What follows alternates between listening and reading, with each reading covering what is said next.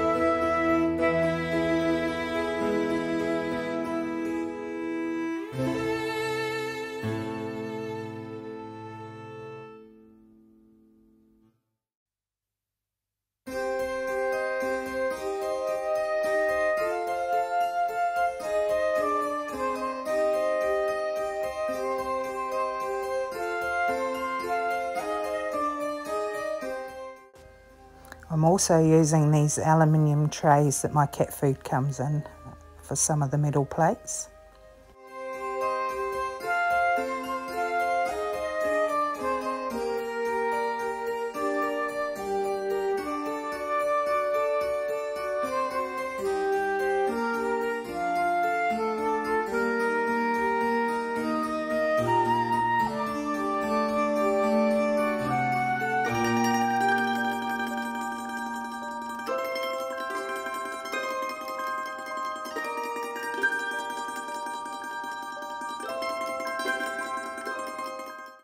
To create the rivet look on these, I'm taking a variety of pen bits and pieces that have nice holes in them that can create a faux rivet look. And I'm just pressing those into the soft backing. That'll help create a variety of looks that I'm going for.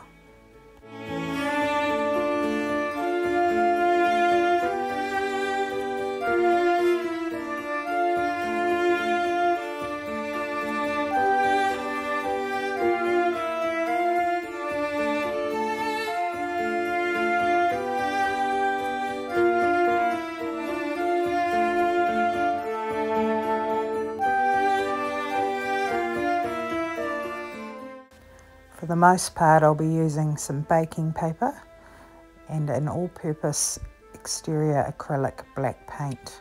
This has got quite a brown tone to it, and you'll start to see how those different rivet methods start to take effect.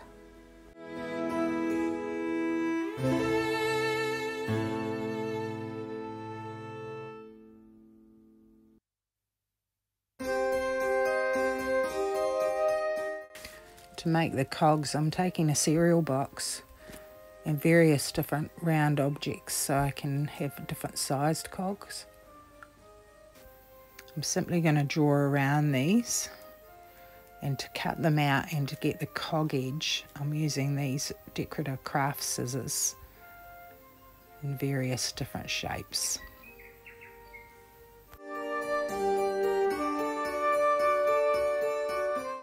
With this particular pair, I can get two different looks by turning the scissors over. And to create a variety of holes in the middle, I'm taking my hole punch and washers and lids to create the size circles I want in the middle. Some of them I'm cutting out, some of them I'm punching out, and some of them I'm actually going to cut out with a craft knife.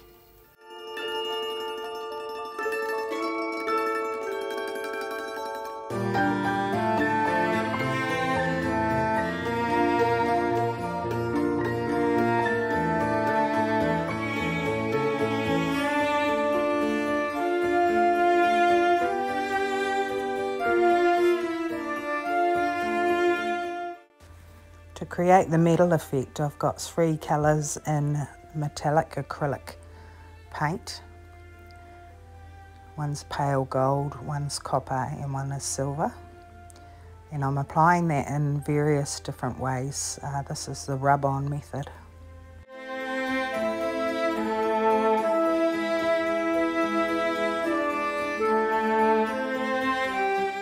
To make these look more distressed and dirtied up, let a little black show through and mix your colours until you get your desired effect.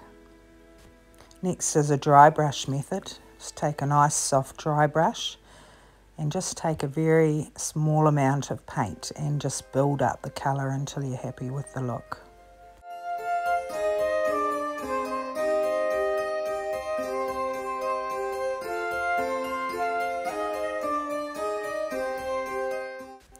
The next method is simply to paint them, and then I'm going to go back with various different colours and black paint, and I'll be wiping that back to get another different look.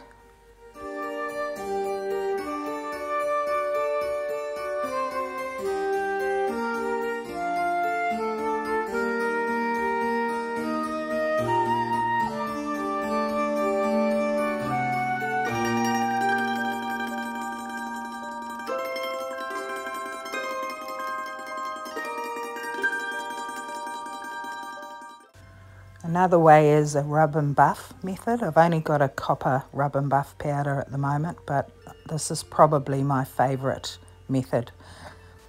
And you just rub that on before your black paint is 100% dry.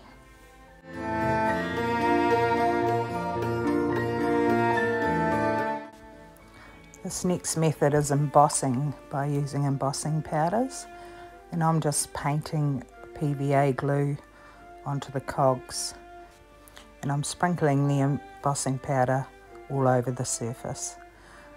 This is the copper colour. Don't waste the excess, just sprinkle that back into the container.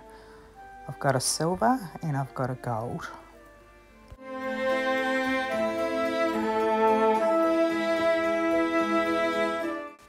Please let it be noted that I do not recommend the lighter method. I do not have a heat gun, so I've had to do it this way.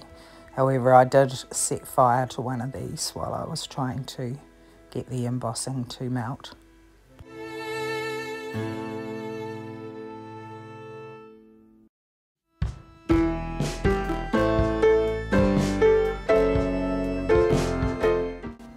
And there you go, I've made a variety of different steampunk adornments and embellishments. You can use these for card making or for journaling.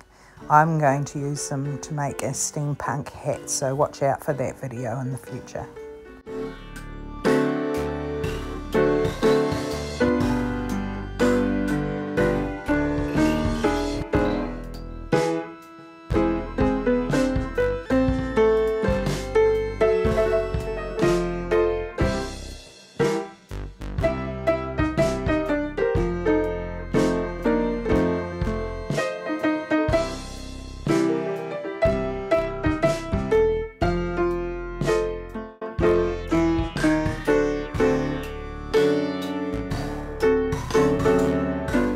Big one coming.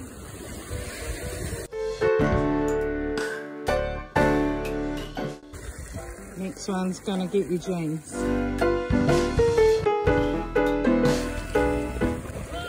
Got your jeans.